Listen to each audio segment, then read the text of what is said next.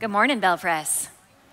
Good morning, and good morning if you are worshiping online. It is so great to be with you here this morning. My name is Duncan. I'm the executive pastor here, and always love being in worship with all of y'all.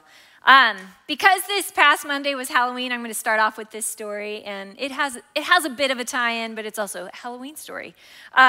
So in the early 2000s, I think even like 2001, so real early 2000s, two of my friends from the Pacific Northwest, they headed down to Malibu to go to college. And amidst Malibu and stylish LA County, my friends from the Pacific Northwest, they stuck out a bit in their North Face fleeces and Birkenstocks. But they didn't really care because they weren't trying to blend in or anything. But on their very first Halloween in Malibu, they thought it would be funny if they dressed up as their Californian classmates. Reminder, this is early 2001. So they donned like crisp polo tees and short jean skirts and Ugg boots up to their knees, and they show up at this Halloween party. And all of their LA friends, they were like, oh my gosh, you guys look so cute. I love your outfits. And they're like, but where are your costumes? To which my friend said, we are in costume. We're you, right? We're you, Californian classmates. Their costumes of choice were to finally give in and blend into LA fashion, right? So here's the tie-in. As followers of Jesus, we always have choices to make. We can blend in with the world around us, or we can take some of those opportunities where we stick out a bit and don't always blend in with the world around us. So we're in this sermon series right now called Be Thou My Vision, where we are following God during uncertain times. And in those uncertain times, we know that God still places vision before us. And for BelPres, we believe that part of that vision that God's calling us to for such a time as this is to be fully engaged disciples and to equip all of us to be fully engaged disciples, which is no easy task. Being a disciple, it is not an easy task.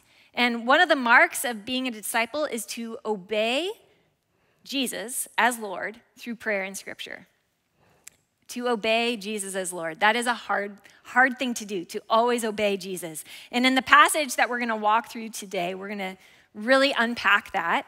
And the question that we're going to be asking is, how do we maintain our Christian identity in a pagan land like Bellevue and beyond? How do we do that? How do we maintain our Christian identity? And the key is staying close to Jesus, sticking close to Jesus. In the Old Testament, and that's the first half of the Bible, there's a book of the Bible called Daniel. And in that book, Daniel, it takes place during very unprecedented times of uncertainty because the people of God have been taken captive and they're exiles in this foreign land of Babylon. Now, if you've ever read the book of Daniel before, there are two unforgettable stories. The story of Shadrach, Meshach, and Abednego and the fiery furnace, and then the story of Daniel in the lion's den. And if you've maybe never read through the book of Daniel before, or maybe you need a refresher, here are some quick cliff notes to those two stories. First, Shadrach, Meshach, and Abednego, they refuse to worship this 90-foot tall gold statue that the king of Babylon, Nebuchadnezzar, sets up. And because of that, they're thrown into a fiery furnace, but God is with them, and God rescues them. They don't die in that furnace, and you can read all about that story in Daniel chapter 3. And in a similar act of disobedience to the king of Babylon, Daniel, he's only supposed to pray to the king of Babylon, but instead, 3 times a day, he gets down on his knees and he prays to his God, the one and true God, just as he had done all the days before. And so the punishment for that was to be thrown into a den of hungry lions. And again, God is with Daniel. He survives. And you can read all about that story in Daniel chapter 6. The repeated themes in these two stories, though, are Daniel and his friends and their acts of refusal. Shadrach, Meshach, and Abednego, they refused to worship any other God than God. And Daniel refused to pray to any other God than his God. So how did they end up here? How did Daniel, Shadrach, Meshach, and Abednego get to a point where they would refuse what their captors in exile were asking of them to do, even to the point where it risked their lives? How did they get to that level of obedience, right? To answer that question, we need to go all the way back to chapter 1. Way back in chapter 1, we see strategic and intentional choices that Daniel and his friends make that give us major insight into how they could even sustain a fiery furnace or den of lions, as well as how they survived in exile for so many years. So we're going to walk through the first chapter together, so you can read along with me. In the 3rd year of the reign of Jehoiakim, king of Judah, Nebuchadnezzar, king of Babylon, came to Jerusalem and besieged it. And the Lord delivered Jehoiakim, king of Judah, into his, Nebuchadnezzar's, hand, along with some of the articles from the temple of God. These he, Nebuchadnezzar, carried off to the temple of his God in Babylonia and put in the treasure house of his God. Then the king ordered Ashpenaz, chief of his court officials, to bring into the king's service some of the Israelites from the royal family and the nobility, young men without any physical defect, handsome, showing aptitude for every kind of learning, well-informed, quick to understand, and qualified to serve in the king's palace. He was to teach them the language and literature of the Babylonians. The king assigned them a daily amount of food and wine from the king's table. They were to be trained for the 3 years, and after that, enter into the king's service. Among those chosen were some from Judah: Daniel, Hananiah, Mishael, and Azariah. The chief official gave them new names: to Daniel the name Belteshazzar, to Hananiah Shadrach, to Mishael Meshach, and to Azariah Abednego. Okay, so it's 605 BC, and God's people, the Israelites, have been conquered by the king of Babylon, Nebuchadnezzar, and they're taken into exile. And it's in these 6 verses, these first 6 verses in chapter 1, that we see some of the first choices that Daniel and his friends make to obey God. So choices to make when we are in our own Babylon, as well as the choices that Daniel and his friends made in literal Babylon. First is this: don't withdraw. Don't withdraw. In exile, it would have been all too easy to just gather all of God's people together and form a community or form a commune and say, let's just hunker down and get through this together. But Daniel and his friends don't do that.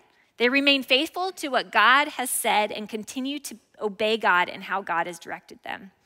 And one of the things that a prophet prophesies over God's people many years before they even go into exile talks about the captivity that they're about to go into. And Daniel and his friends listen to this. And it's from Jeremiah 29, where it says, "Build houses and settle down, plant gardens and eat what they produce. Marry and have sons and daughters. Find wives for your sons and give your daughters in marriage, so that they too may have sons and daughters.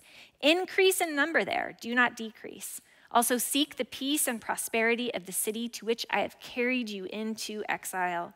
Pray to the Lord for it, because if it prospers, you too will prosper." So Daniel and his friends do just that. They settle down and they take part in this recruitment process that the king is putting them through, right?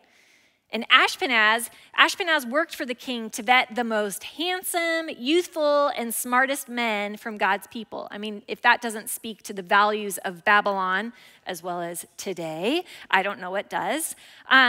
And he vetted from God's people, but not just all of God's people, but the men that came from royal family or noble birth. So this group, from the very beginning, it had status.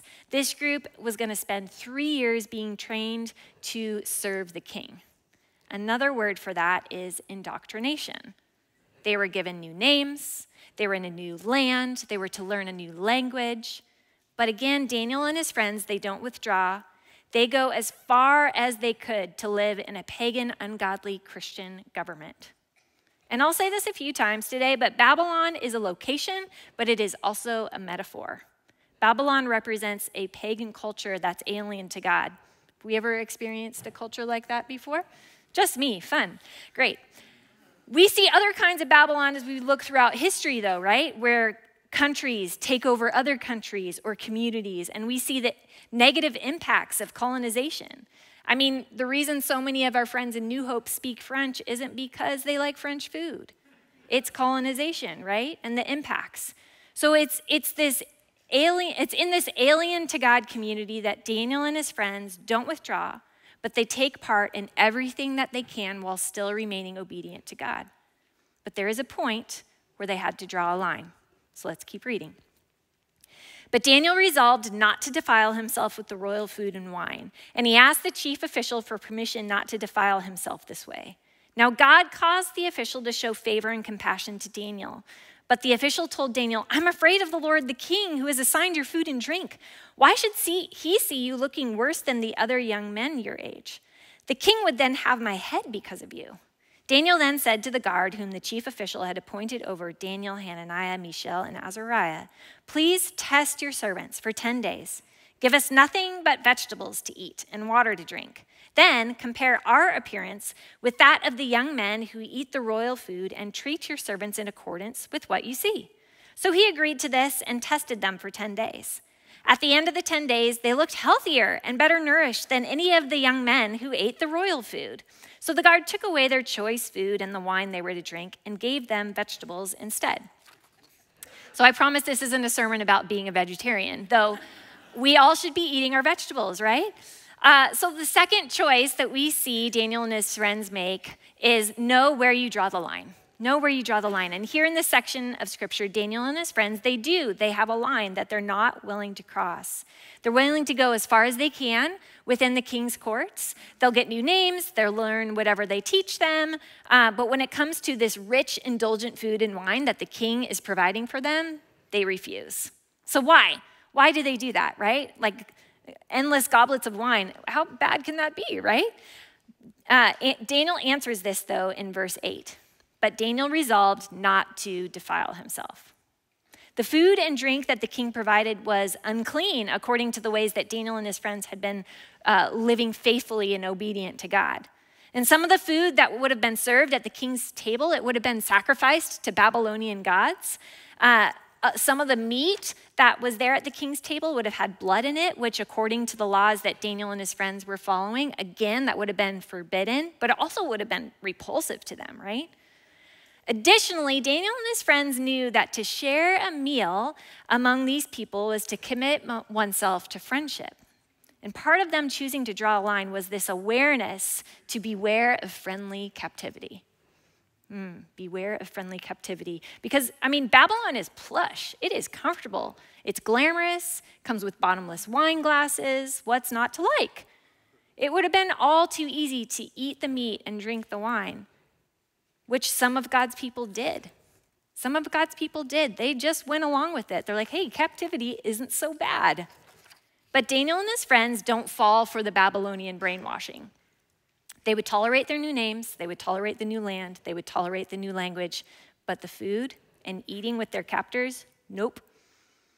Daniel and his friends remained obedient to God through it all because God hadn't told them they couldn't have new names. God hadn't told them they couldn't learn a new language, but God had been very clear when it came to food sacrificed to other gods. Don't eat it. Don't eat it. So that's where they drew the line. In Babylon and in Bellevue and beyond, we have an enemy that tempts us to say yes to the things that God has said no to. So they had a choice, and we have a choice. I also think that Daniel and his friends, in all that they saw in Babylon, were able to see from a very close vantage point that while there were plush perks of captivity, captivity doesn't stay friendly for long. Daniel and his friends, they went from being attended to in the king's court to then a few years later being thrown into a furnace and thrown into a lion's den. Captivity doesn't remain friendly for long. And that didn't happen on day one of their exile, but it did happen years later. But their simple act of being obedient to the things that God called them to set them on this path of intentional integrity, sustained integrity that then helps them to face bigger obstacles in the days and years to come. So when what starts with food in chapter 1 accelerates to questioning who they're going to worship and who they're going to pray to in chapters 3 and 6, Daniel and his friends, again, know that they need to draw the line, remain obedient to who God's called them to be. They remained faithful to God because God was clear, you shall have no other gods before me. So between chapter 1, 3, and 6 are these years of preparation and intentional decisions and choices to keep choosing to remain faithful to God. You're not going to survive the furnace if you haven't prepared for the fire. And Daniel and his friends had prepared for the fire. As we walk with God, it's these simple acts of obedience that create sustained integrity for us when we face bigger obstacles in the days and years to come. So how do we, like Daniel, know how to draw the line in our own lives? Because again, this isn't a sermon on being a vegetarian, right? We're okay now. We can eat meat if that's your thing. But how do we know where to draw the line in our own lives? How do we obey Jesus as Lord through prayer and scripture? One of the things that we talk a lot about here is those Holy Spirit nudges. And I believe that the Holy Spirit is the one that is always going to be speaking to us, that helps us set the line. It's those moments when you're in a situation and all of a sudden you get a thought that isn't your own that's like, you're not supposed to be doing that. That is how we know where to draw the line, is we have the Holy Spirit that's constantly going to be guiding and directing us. It's up to us whether we listen and obey, right? And again, this is part of our journey as disciples, to obey Jesus as Lord through prayer and scripture. So let's finish out this first chapter of Daniel together. To these 4 young men, God gave knowledge and understanding of all kinds of literature and learning. And Daniel could understand visions and dreams of all kinds. At the end of the time set by the king to bring them into his service, the chief official presented them to Nebuchadnezzar. The king talked with them, and he found none equal to Daniel, Hananiah, Mishael, and Azariah. So they entered the king's service. In every matter of wisdom and understanding about which the king questioned them, he found them 10 times better than all the magicians and enchanters in his whole kingdom. And Daniel remained there until the first year of King Cyrus. Among the masses of God's people that were in exile, it's these 4 that are written about in the book of Daniel. And in that last chapter, or in that last section of chapter 1, that says, and Daniel remained there until the first year of King Cyrus. This means that Daniel spent his entire life in exile, in pagan Babylon. He's a young man when he goes into exile, and when he's thrown into the den of lions, he's in his 80s. Daniel spends his entire life in Babylon. In Babylon, again, it's not just a location, it's a metaphor. It's a metaphor that's used all throughout Scripture as well as still today. It symbolizes a culture that's pagan and alien to God. And Babylon shows us what it means to be oppressed as well as what it means to be the oppressor. And as Christians, I think when we read this story, we place ourselves as Daniel and his friends, as disciples surrounded by a pagan culture, right? But history also shows us how the church has been the oppressor, forcing cultures to obey a certain way and indoctrinating them like King Nebuchadnezzar did. So there's this fine line when it comes to how we deal with the Babylon of today. We aren't to be assimilated to our pagan culture, but we also aren't called to be the assimilators. God calls us to be like Daniel, and this brings us to our third point, to leverage your influence. God gave Daniel and his friends immense favor. We see this all throughout chapter 1, but we also see it in the chapters to come. Because of their choice to remain obedient to who God called them to be and to obey God, God blesses them. After Shadrach, Meshach, and Abednego survived the fiery furnace, the king of Babylon makes a decree saying, therefore, I decree that the people of any nation or language who say anything against the God of Shadrach, Meshach, and Abednego be cut into pieces, and their houses be turned into piles of rubber, for no other God can save in this way. Isn't that a sweet little decree by a king, right? And then the king promoted Shadrach, Meshach, and Abednego to all these places of power within Babylon. Similarly, after Daniel survived the lion's den, the king of Babylon makes another decree saying, I issue a decree that in every part of my kingdom, people must fear and revere the God of Daniel. But as nice as those decrees were by the kings of Babylon, guess what? They didn't exactly work. Babylon remained pagan Babylon. Because God doesn't force us into obedience like an oppressor. God invites us into obedience because it's a relationship. He says to us, if you would follow me, if you would obey what I've written in my word, and if you would listen to me, I promise you a better life, a richer life, a fuller life. And that's what we see from Daniel and his friends. They're obedient, and because of that, they received favor, they had influence, and they got to see firsthand, like, God do the miraculous. So that brings us to the end of chapter 1.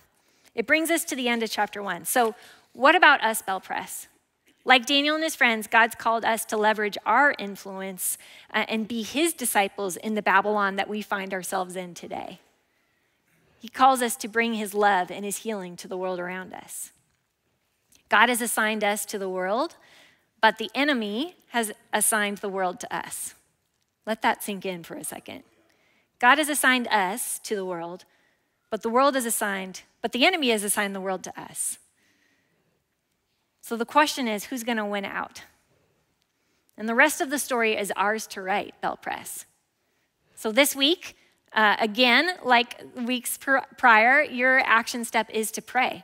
It's to pray and ask God, where can I leverage my influence? Where can I be your disciple in the Babylon of Bellevue and beyond that I'm surrounded with? Not how can I be an assimilator, but how can I be your disciple? How can I be an influence to those around me? So pray that prayer this week. And God, we ask that you show us ways where we can be like Daniel and his friends, where we can be obedient to you and not just blend in, but sometimes stick out, even look a little weird sometimes. God, we ask that you give us eyes to see, nudge us with your Holy Spirit. Equip us with your Holy Spirit and help us to bring your love to a pagan world that so desperately needs you, Jesus. It's in your name that we pray. And everybody said together, amen.